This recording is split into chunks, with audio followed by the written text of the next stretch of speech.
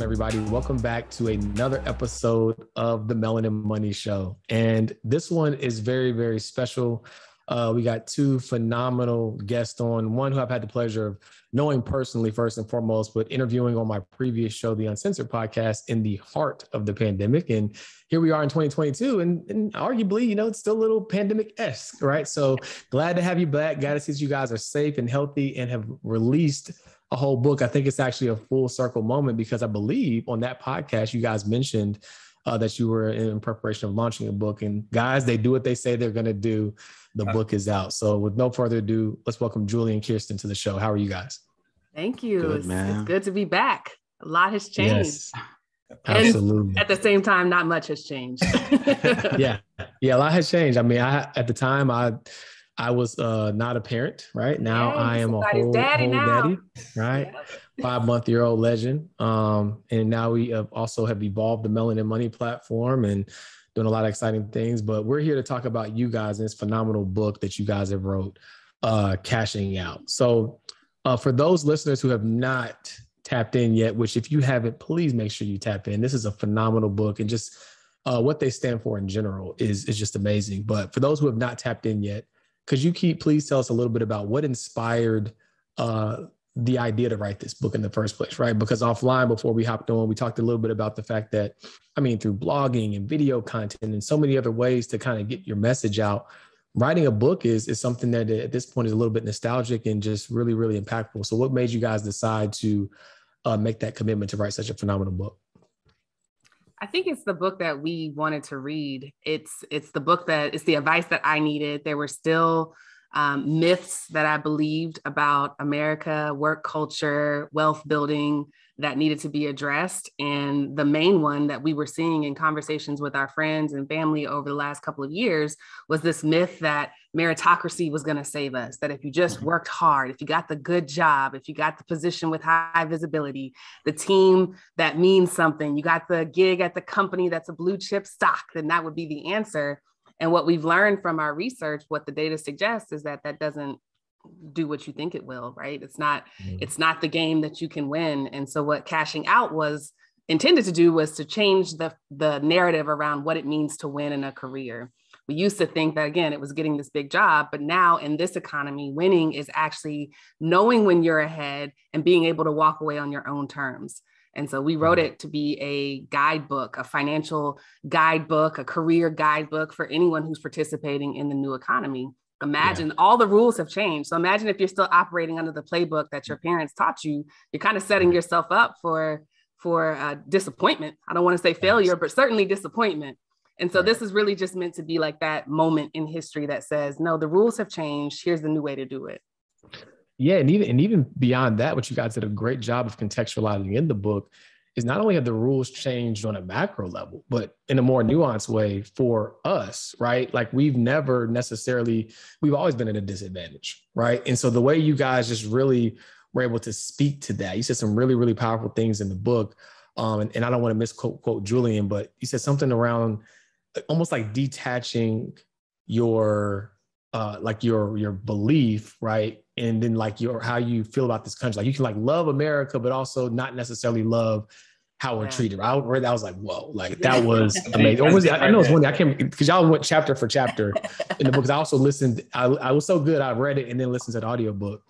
But I know one of y'all said it, right? And it was an amazing concept that I think it really forces people to wrestle with, because as Black culture, for a lot of us, our religion and our faith is the bedrock of how we make decisions and how we see the world. And it's just okay, true. No one's knocking that. But if you're going to live in America, you got to understand how this works. So can you kind of unpack that a little bit? I thought that was a really, really important point in the book. So actually, I'm gonna pass that bar back to Kiersten, because that was hers. And I can bring you back to the day we had the conversation. Even just that section in the book was like a day and a half of just thought work and really going back and forth. And to your point, finding the exact moment in the book where we really kind of wanted to, quote unquote, go there to address the depth of our faith and how oftentimes it works in conflict with what we're actually trying to accomplish.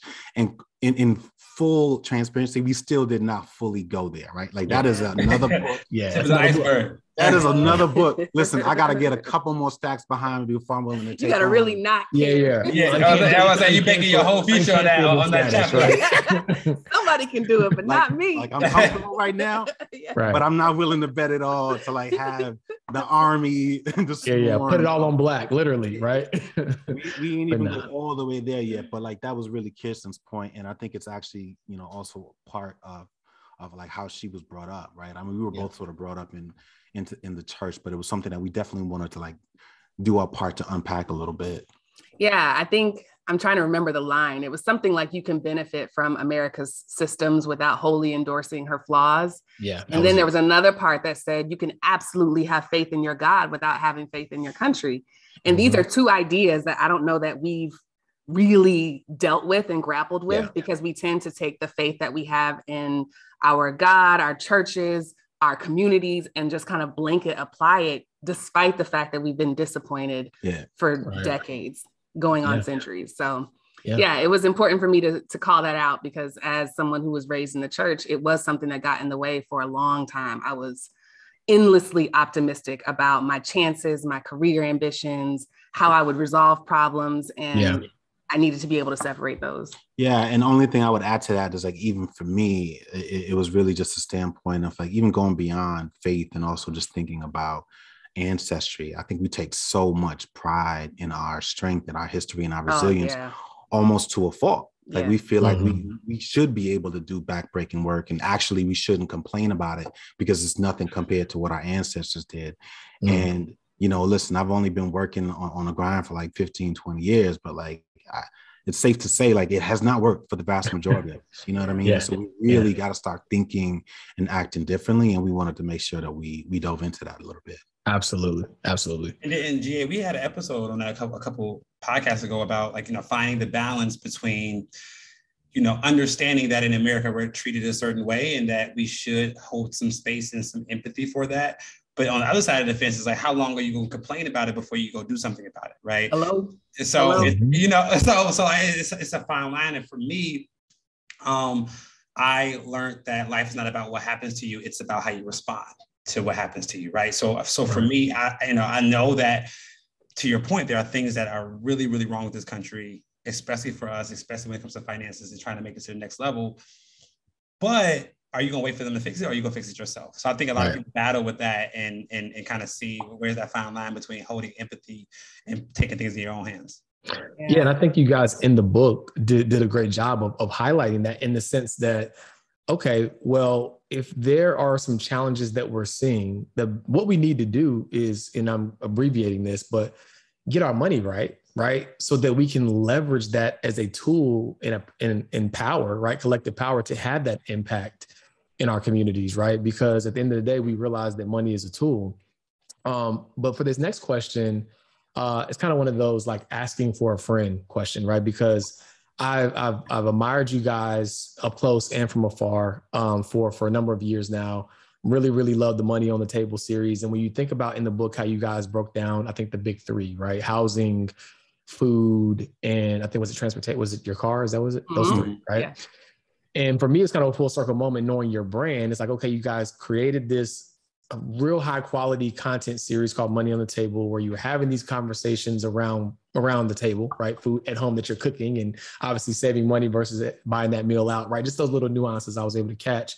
But that series was produced in Black excellence, if you will, right? Because again, I'm all for just grabbing your iPhone and hopping on and talking to the camera. But there's another level which you guys tapped into with that series that I really, really can recognize and appreciate. And so my question for you is, in the book, you spoke specifically about this idea of Black excellence, right? And just like striving to be like the best. And like, how do you guys reconcile being excellent at what you're doing in your business from an entrepreneurial standpoint, while still, I guess, pacing yourself and prioritizing this life of what's important in life, right? About family and community and the things that you spoke about. How do you guys kind of balance it too? Because even with this book, right?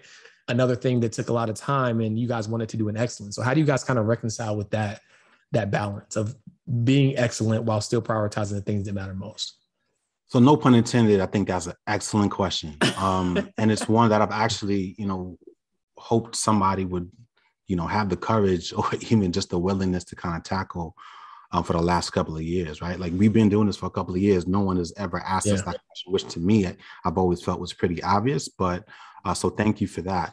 I don't have an eloquent answer, like a pre-canned speech. So I'm just sort of going off the top of my head, but I think without trying to overcomplicate it, what you're seeing in money on the table and what you're seeing in cashing out, which, to your point, it was a huge lift, like going the traditional route, going through Penguin Random House. And I'm not saying this to brag, right? But going through portfolio books, like a highly respected imprint, the level of production that we put into money on the table is not just a result of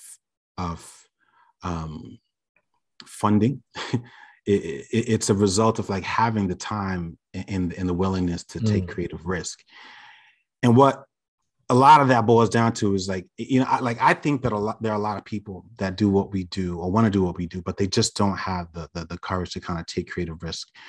And I think one of the keys for us was to be able to say, like, what would I want to watch? Like, I know what I'm inspired by. And to your point, like I've heard plenty of people say, just get started, just turn on an iPhone, just press record.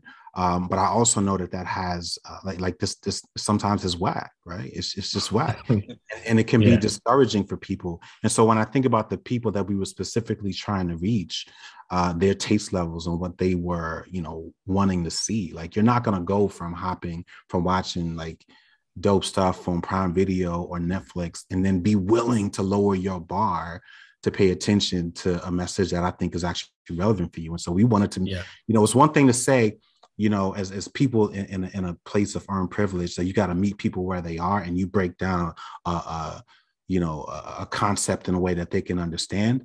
It works both ways, right? There are certain people that you want to reach who do have the means, who do have the abilities to do some things. So I got to meet them where they are, right? Like I'm talking to the talented 10th for the most part. I'm trying to meet them where they are. You know what I mean? And so we knew that we had to go there. We know that even like the data behind who actually buys books, more often than not, we're talking about people who are earning $75,000 or more and have a college degree, right? And so, we needed to meet them where they are. So I think the same is true for people who may not have the means and may not have those types of style or taste preferences. But in terms of how we balance that, again, a lot of that comes from just having the freedom to be able to do it, right? We had the time to do that. I can afford to say, I'm going to take a couple weeks and really think this through. I'm going to get on a call with my cinematographer and think about where we're going to go. I can take pitch after pitch until I find the right, person who's willing to say, all right, yes, I'm willing to break 5 G's or 5 stacks, to help fund this. It's a Melanin Money show. You can say 5 G's. It was more than that. It was more than that. I got you. Because and we knew that because I was like, like I'm giving you Netflix. That was like the greatest compliment that we would ever get. It was like, man, it should be on Netflix, right? Because that to me told me that like, all right, wait, you can envision this on Netflix. And by the way, like I feel like it's actually not on that level, but like it was still like enough of a hint for people to be like, oh wow, I could see that. So it was really just like having the time and the freedom and the willingness to kind of take the time to What's going on, guys? My name is George Acheampong. I'm Jacqueline Shattuck. And I'm Carter Cofield. And we are the founders of Melanin Money. And the reason why we started Melanin Money is because we know that there's a great disparity when it comes to building wealth among people of color. We have a tremendous mission that we want you guys to join, right? Every single year, we want to help at least 1,000 people improve their net worth by $100,000, which will create $100 million of new Black wealth every single year. Can you imagine $100 million of new Black wealth every year? As it stands right now, for every $1 that a white family has, a Black family has a mere 10 cents to match that dollar. We want to increase the wealth in the Black community so that we can have equal opportunities. Simply put, we're about closing the wealth gap, and it starts with you. So, see you inside. Ideas. Yeah. And I think it has a multi-pronged impact when you do it that way, right? Because it helps, number one, the message is important, right? At the end of the day, the concept is we want our message to get to the right people. So then when it's really quality, you're just looking at it in the lineup, it's like, oh, wait, that stands out. So then, you get the mission quicker because it's quality, and then people are receiving it, which I think is huge. And then one thing that you guys really understand, from what I can tell from the outside looking in, is that who you serve doesn't have to be who pays you. Right. And so it's like, if we're going to put together this high quality, valuable content, let's go get the bag from these businesses and brands who swear, right, that they're down for the cause, and we can put out our best work to the people who need it most. Right. And so I love that in of itself is a creative risk, because what you could do is say, well, man, let's go all in on our digital products, and let's go all in on how we can monetize our end user today directly right now. Or we can take the creative risk, put out this high production value content, and know that because it's quality, we can stand on that. It's going to stand out amongst the noise. And as a result of that, it's going to breed opportunities that are really, really meaningful. So that's just from an outside looking in perspective. And kudos to you guys, because the internet has made it incredibly easy to go a different route and to have the integrity and the impact, right? I think you can have way more impact doing the way you guys are doing it. Speaks volumes of the fact of how far you want this message to go. So kudos to you, because that's my perception from the outside looking in. I think you are 1000% spot on to the point where I'm about to change my passwords. Because you might have took a peek at my business plan. But what we call it is not even what we call it, but like as a marketer, it's really about knowing the difference between your customer and your consumer. Right? It's two totally different things. And I think people use those terms interchangeably. The people that consume our content aren't my customers, right? My customers are going to be those big banks, these financial institutions, these fintech companies that want to get in front of the people who consume our content, right? But the most important part of that is that the type of relationship that we can have with our readers and our viewers and our listeners is totally different, because there's no exchange of money there, right? So we can be honest. We can have very real conversations with them.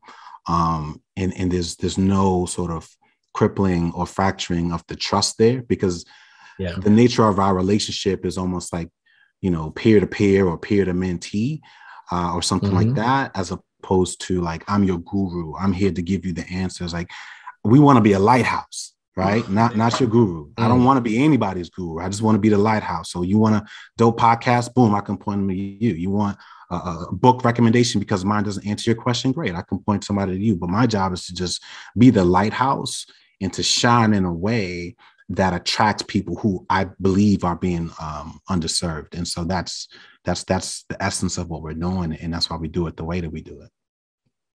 Makes so much sense. And when you said trust, what stuck out for me is that the trust of one leads to the acceptance of many, right? And so your audience trusts you, which because they trust you, they know you're not just about to, for lack of better terminology, slut out your brand, right? To say, oh, well, this company is throwing us some money, we're going to talk. No, they trust y'all because of the integrity that y'all demonstrate in your content.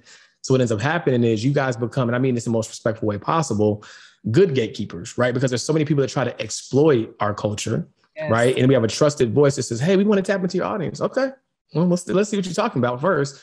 Then you can vet them out, share with your audience if it makes sense. And in the process, they're the ones paying you, which further allows you to have the impact. So it's so necessary and it's so needed. And again, I'm a very perceptive person. And so I can really spot out like folks who are doing it a certain way. And I just really have a lot of respect for the way that you guys are doing it, because at the end of the day, you guys are helping the mission and the cause that I've been near and dear to me for the past 12 years. And so to see people doing it the right way is so refreshing. So thank you. As we move on to the next question, you guys, I think, mentioned this concept of flirting with fire, right? And so the FIRE movement, obviously the financial independence, retire early movement is kind of a component, right, of cashing out, if you will.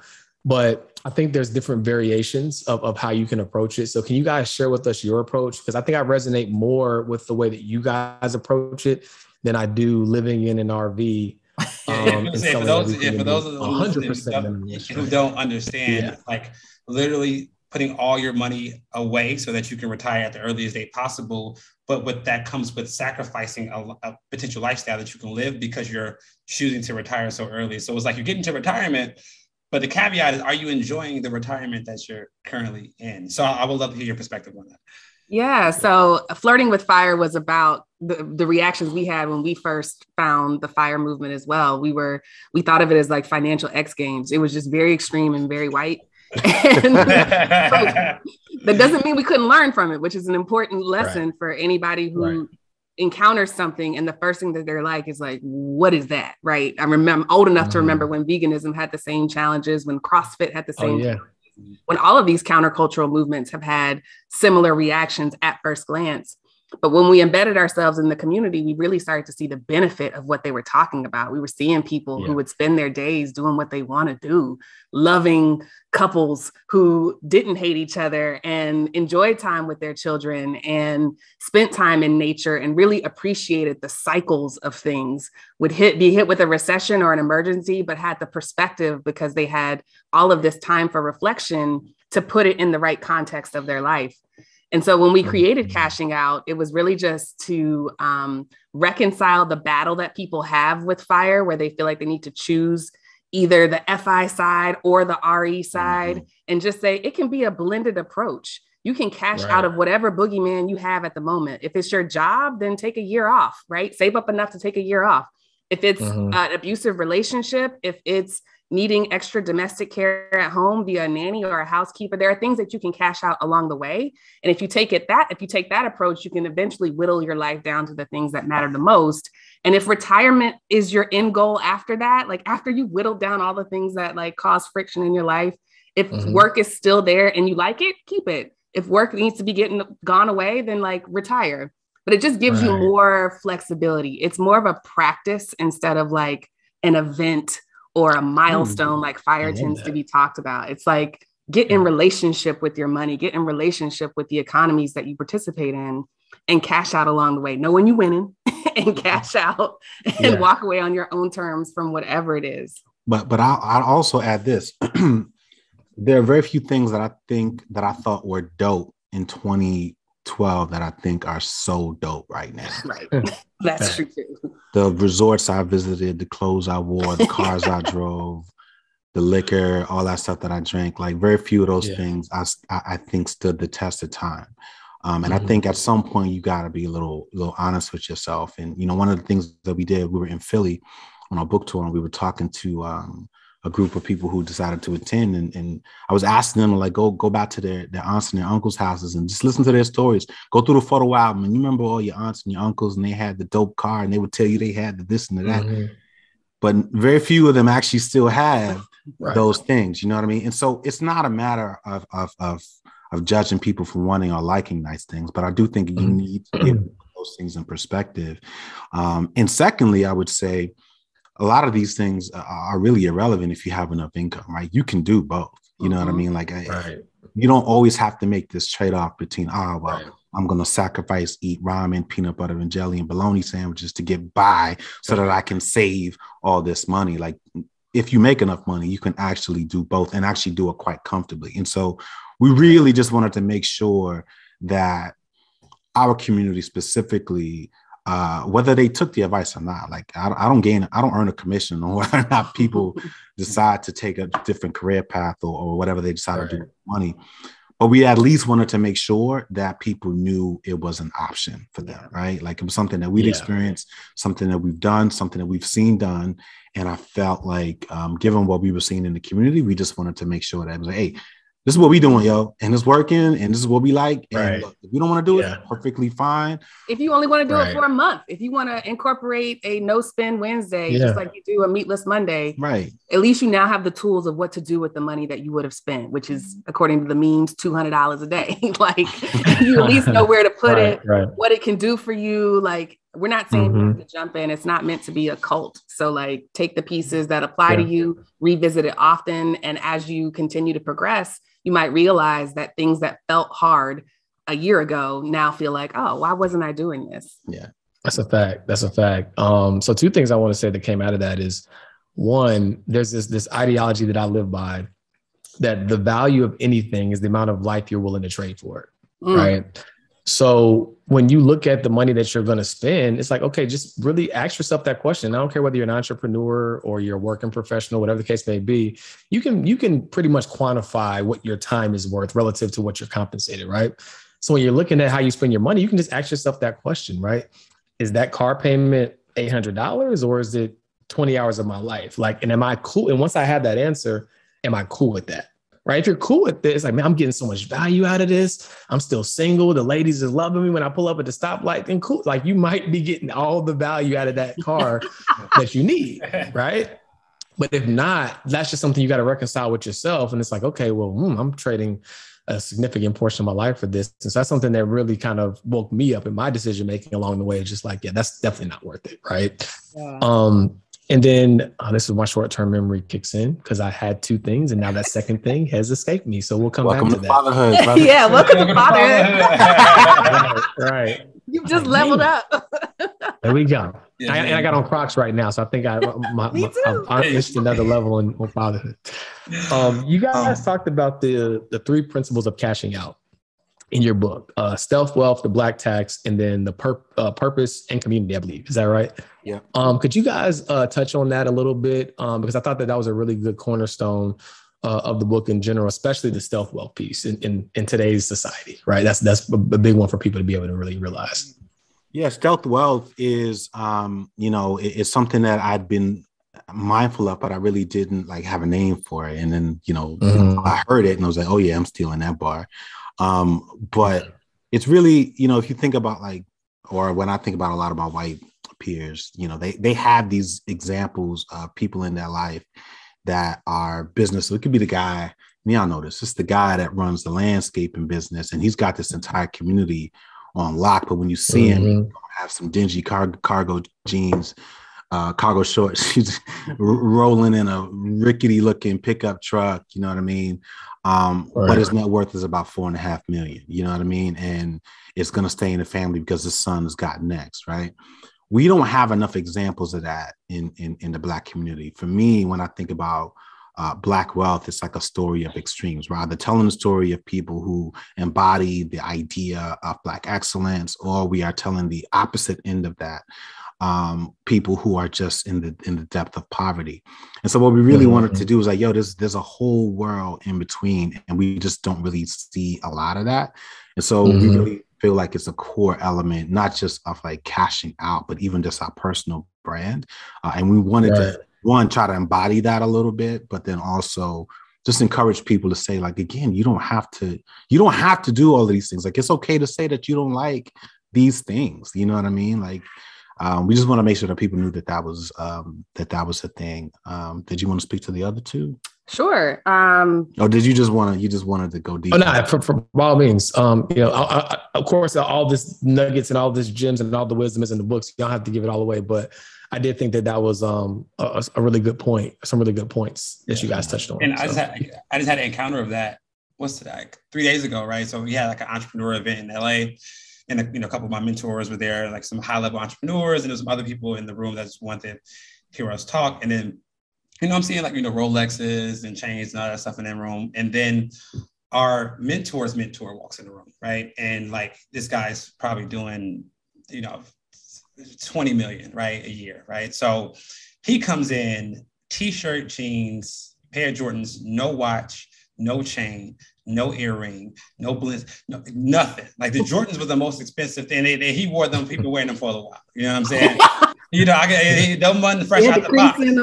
Yeah, they're them one fresh out the box. And then he just walks in, and then my mentor put me to say that. He's like, that's my mentor. I'm like, right there? Like, right? Okay, I was like, okay, and it threw me off because it reminded me of how, as a culture, we just expect somebody to look like the money that they have. But once you get to a certain wealth amount, you're just like, I couldn't wear it if I tried. You know what I'm saying? Like, so I think it's something that we need to, get unused to seeing and comparing what people will look like to how much they make.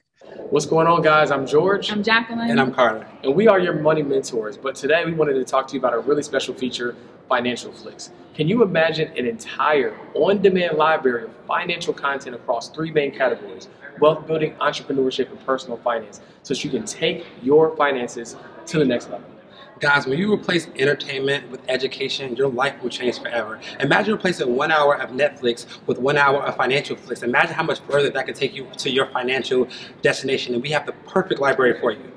Yeah, so if you're ready to Financial Flicks and chill with us, to put more of your energy into education, then join us in the club. We can't wait to see you there. See you there. What's going on, guys? My name is George Achampong. I'm Jacqueline Shattuck. And I'm Carter Cofield. And we are the founders of Melanin Money. And the reason why we started Melanin Money is because we know that there's a great disparity when it comes to building wealth among people of color. We have a tremendous mission that we want you guys to join, right? Every single year, we want to help at least 1,000 people improve their net worth by $100,000, which will create $100 million of new Black wealth every single year. Can you imagine $100 million of new Black wealth every year? As it stands right now, for every $1 that a white family has, a Black family has a mere 10 cents to match that dollar. We want to increase the wealth in the Black community so that we can have equal opportunities. Simply put, we're about closing the wealth gap, and it starts with you. So, see you inside. What's up, guys? Congratulations on joining Team Black Wealth. But we'd be remiss if we didn't give you a uniform as an official player on the team. So head over to shop.melaninmoney.com and grab your official uniform for Wealth Builders of Color. We'll see y'all at practice. Yeah, I think it's just a product of digital and social media. I think it'll be a phase that we go through. I don't think it's just like something that is super unique to our community. There are versions of it everywhere. But I'm hoping that as time passes on, and we continue to see the consequences of those choices, that it becomes more natural to be like, you actually don't need to adorn yourself anymore with all of that stuff, unless you just want to. That's a different story. But going back to the other two pillars, the Black tax was really just our attempt to get people to snap out of the rules of thumb that they've been told their entire lives and add this consequence of being a marginalized identity in the United States. So if you were told that you only need to save 10 to 15%, if you were told that housing may be the best single most important investment that you will ever make, those things have to be reconciled with what actually happens when you get involved in work and when you encounter racism at a structural scale. You need to be saving probably closer to 25%. You need to be extra diligent about what kind of homes you buy in what neighborhoods to make sure that they're appraised correctly and maintained, and that property taxes are accounted for as we continue to pass them through generations. There's just things that you have to account for that our white counterparts who come up with these very quick and obvious rules of thumb haven't really had to deal with. And then the third one around community and purpose really boils down to what else money can do for you besides buy you things. Movements, social progress, all of these things require funding. And if we are waiting on a government institution or a corporate institution to fund our freedom, our liberation, we're going to be waiting for a long time. And so when we talk about community and purpose, we talk about the role that the anonymous donors played, the role that the anonymous donors played in the civil rights movement and making sure that our heroes were bailed out of jail. We tell the story about Martin Luther King, and he expected to stay in jail for a week and was bailed out after a couple of days by some anonymous donor. Even now, when we look at HBCUs and student loans, they're being paid by anonymous donors. When we look at politics, Roe versus Wade, a lot of those Planned Parenthood donations are coming from people with means. And so if you want to be able to advance the society that you actually want to see and participate in, you might need to have a little extra on the side to make sure that you can fund those people that are doing their grassroots work. And so when you take all of those things into consideration, it's meant to just, I know a lot of people have hangups around wealth building. They feel like getting rich is an inherently selfish act. They feel like, I'm not into all the bling or whatever. It just means to add more purpose behind the reason why any of us are doing all this stuff. Yeah, no, that makes a lot of sense. And I want to go one layer down on the first one with the stealth wealth. So quick question. What do you guys feel like is let me get some context here. So there's another friend of ours named Justin Owens who has a brand. You've probably seen the shirts, rappers, crossed out athlete, entrepreneur, right? Yeah. Basically saying that there's another path to being successful. Yeah. So my question is, when we think about the stealth wealth ideology, I think what he's trying to articulate here is we have the ability as entrepreneurs to show that there's other paths to success. So what is that balance between showing that success, right? Whatever that might look like, right? While also still not feeling like you have to show it in ways that people typically interpret that you have wealth. I think there is a balance there, because we're now giving the other generation a way of seeing like, man, I don't have to be a rapper or athlete or whatever. I can be this person. I can be that person.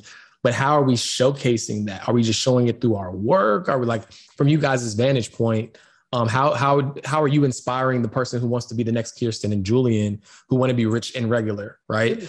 Is it through your work? Is it through your content? I'm just genuinely curious. That's such a great question. And I think for me, it's through my connection to other people and through access, right? Those are the status symbols that I'm trying to show what's possible with, because a lot of us are used to paying for those things. But if you live among people who have the same mindset as you, you can walk up to a restaurant in town at 1 o'clock on a Tuesday, and you know who's sitting in that bar? People who don't have to be at work, right? You can go to gym at 11:30 at night on a Wednesday, and you know who's there? People who don't have the same lifestyle as you.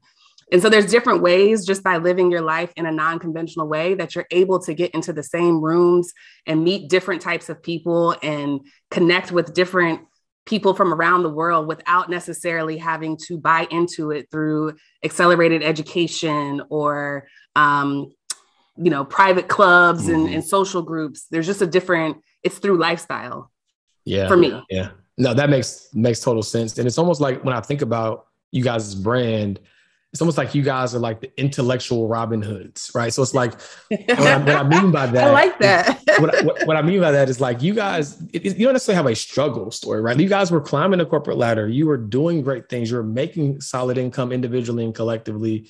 But even in that, realize like this isn't the path, right? And so your message does resonate a little bit differently, because it does kind of speak to that, jet setting consultant who's making money, or the pharmaceutical sales guy who's making 250, but like, yeah, making fast money, I think, as you guys put it, but am I really building wealth? And I think there are enough of this, right? I.e. the spending power methodology that you speak about, enough of us that are making it, but what are we doing with it? Or are we just using so much of that money to show that we got it, right? And then we look up 10 years down the road and we're like the gentleman who said he'll get his stuff together one day, right? Yeah. So it's like we're cosplaying wealth. Yeah, because we struggled with that. We were like, how is a world where our spending power is growing, but our net worth is declining? What does that mean? What does that say? Right. How do you reconcile those two metrics going in opposite directions? And I think you're right. I think we're so inexperienced in what to do. I mean, to little fault of our own. We weren't able to participate in the same asset classes as our white counterparts for hundreds of years. So we're learning, but with the digital divide, we're already 10 years behind, and we've been 10 years behind for the last 20 years. So there's a lot of catch up that we have to do, and a lot of unlearning, and a lot of filtering that we have to do as people learn to operate within these spaces with integrity and with a bit of, it's not caution, but at least risk management, like risk assessment. Right. No, you guys definitely raised the bar, and I just want to give you your flowers, while you can smell them. Because again, I get a chance to see me and Carter both, right? We get a chance to be exposed to all sorts of financial educators, financial advisors, people who are just taking up space. And what I do appreciate is that I'd rather the conversation be happy. I mean, there is nuance and there's context, and God knows during the pandemic, people were making all sorts of terrible decisions, chasing meme stocks and things of that nature. But what I can at least appreciate is that it's creating conversation. And I think cream always rises to the top. And so, those messages who need to be heard will be heard. And you guys are one of those messages that need to be heard. So guys, if this podcast up until this point has not encouraged you to, number one, follow their work, Rich and Regular. And number two, real quick tangent. You said you couldn't think of a word for self-wealth. I think Rich and Regular is that, right? Like that is it, right? But thank you. I own the trademark, so I hope you're right. What you say? I hope you're right. I got the trademark. Hey, man, I believe it. And so follow them, tap in with everything they got going on content-wise. And then number one, get the book, right? Cashing Out is an eloquently written book. It just really gives the cultural context necessary for people who look like us to understand how they can win the game despite, the things that are against us, right? And still have a really, really viable chance at doing so. So kudos to you guys for the work that you have done, that you will continue to do, for the bar that you will continue to raise. And Julian, you're a great cook, so hopefully I get a chance to make it to the table. I mean, y'all should cook together. You're a great cook as well. Yeah, I do what I can. You know, so I do what I can. I've seen a little something.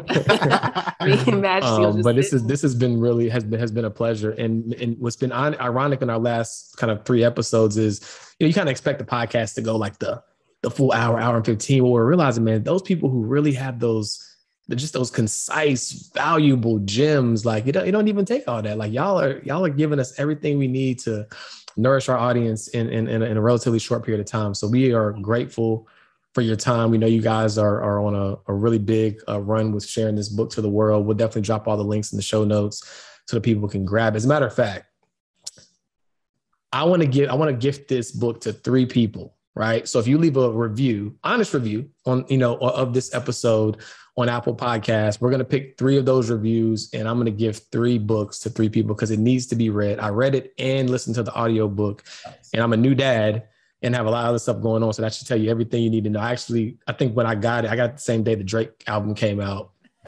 And so, well, admittedly, I was going to say it was a little easy to like stay focused on the book and not listen to the album. That's no shade. I chose cashing out over continuing to listen to the Drake album that day. So, I mean, I love Drake. I love the album. It's eclectic. It's different, but I chose cashing out, and I got the book on the same day as the Drake. So that's a hell of an endorsement. Thank you. That's one right there. Yeah. Actually, and it took me a couple listens, but there's a couple songs on there I can see the rooftop and the bees, the vibes. But before we go, I would like to really quickly touch on. I meant to touch on it earlier. You guys kind of had like an awakening or an epiphany moment on the honeymoon, right? Was it in Jamaica? Is that where you guys were? South Africa. No, I'm sorry, South Africa. I don't know why I said Jamaica. South Africa. I do want you guys just to talk briefly about that before we go, because I think what that will do is it will just kind of open other people's eyes. Number one, just creating that time for yourself along the way. We talked about, creating less friction in your life and, and then when you look up one day, do you still not want the job? But basically you guys, had a moment to travel and enjoy yourselves. And that's what created that, I guess, that environment. So like, if there's any kind of encouraging words that you can either one, speak to that epiphany that happened in that moment, or opportunities that you think people can take to create that space to be able to actually think, right? In terms of like, what is your ideal life going to look like? I think that's half the battle. I think people are just moving so fast. They don't even have enough time to slow down to even embrace the ideology of what a different life could look like. Yeah. So I'm gonna actually try to paint 2 pictures for you, but I'm gonna start with that story. So we were on our honeymoon. And there's so many layers to it. But first of all, we got married in early September. We didn't take our honeymoon until like late October. Why? Because we were gung-ho, hardcore, corporate travel, all about it, trying to squeeze in. I think we squeezed in about 6 business trips in between our wedding and our honeymoon, because we just didn't want to put it down, right? We would get in the bag and we didn't want to like blow the sort of momentum that we had. But we spent 2 weeks in South Africa. It was a bucket list trip.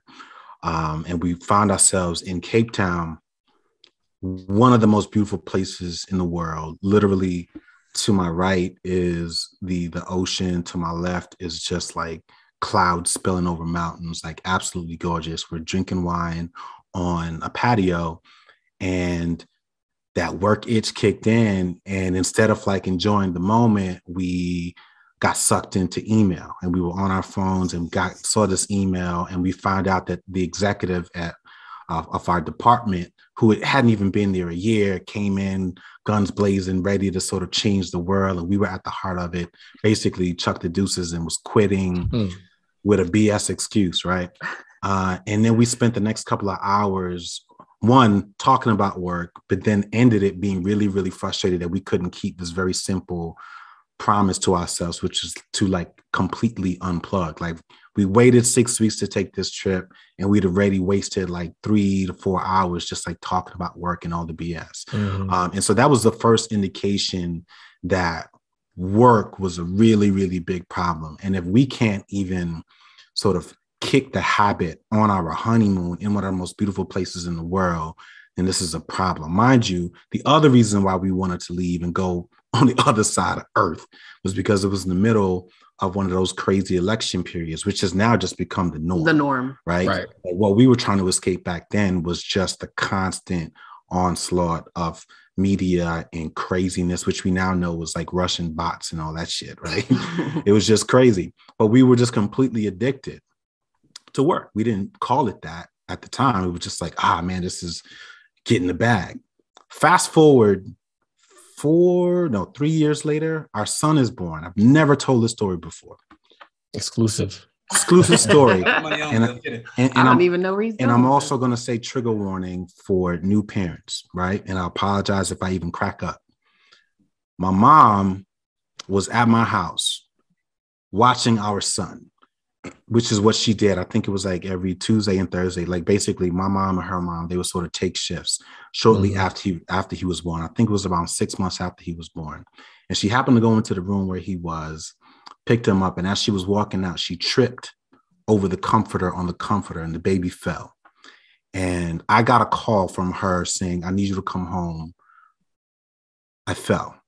But she was in such a panic, I couldn't even understand what she was saying. But I just knew I needed to book it and head home. Sent Kiersten, go home immediately. Drop whatever you're doing. Let's go. I get home, fire trucks there, ambulances there, like all kinds of stuff. Thankfully, for anyone that's like hearts racing, our son was okay. But my mom, when she fell, she hit the dresser and literally she has a gash on her face now. Like oh boy, I forget his name, Michael Williams or whatever, that passed away a couple of years ago. Omar from The Wire. Oh yeah. Yeah, she ended up getting stitches all over her face, and I needed to figure things out. I was like, "You stay here with our son. Make sure he's okay. I'm gonna hop and follow the ambulance to go to the hospital." And even in the hospital, and on the way to the hospital at red lights, I found myself like trying to cancel meetings and trying to respond to emails, just trying to stay abreast of things so that I didn't drop the ball. And I knew at that point that this was a problem, right? And we don't call this addiction. We don't have a word for this yet. The Japanese have a word for this, right? Yeah. They have a word for this. Overwork, people who are completely obsessed. It is core to the identity. And when they lose it, they lose themselves and it leads to suicide or death, right? United States of America, we're not that far from it. And I can say as someone who was there. And so I say all of that to say, these are some of the moments, the personal moments in our lives that we've gone through that have fundamentally made us rethink our relationship with money and work. Because here I am, and I'll stand up just like all the executives that I would have called fake, saying that family is the number one thing that's important to them, even though they travel 70% of the time and they never get to see them. Here I was, and I really wasn't that different, right? Like I was on my honeymoon with my wife and I couldn't stop checking my email. My son was in my mother's arms when he fell and she caught a gash on her face. It could have easily been him. Been him, right? And here I was still, like not in the moment, but like checking email, just trying to bang things out so that I don't create any disruption when it's time for me to go back to work. And so all of that to say, I know most people likely won't go through those types of traumatic experiences to trigger them, but it really doesn't matter what you go through. Like we all really got to take a guess and think about what we're doing to ourselves, what impact this obsession has in our relationships, on our abilities to parent. And I think on a larger scale, like our abilities to contribute to the culture. And so that's sort of the underlying motivations, not just behind the book, but also what we do is really about quality of life. And so I just wanted to share that because like it's real. And I know the grind is real. I know the bag is out there, but if you're doing that, and George, I know you know this well, right? If you're doing this to the detriment of your health and your overall wellness, you're completely wasting your time. Or you're completely missing the point. And so, yeah. Well, guys, man, I'm glad I was going to try to go the, traditional route of like not asking an additional question once you're kind of wrapping up, but I'm glad that question was on my spirit and I'm glad I asked because that was a heck of a way to close the episode. So thank you guys so much for your time. This was a phenomenal episode, and guys, go grab the book, tap in with the Julien and Kiersten, and we look forward to all the great things that you guys are going to continue to do. Thank you. Likewise. Thank you. Until next time, guys. Peace.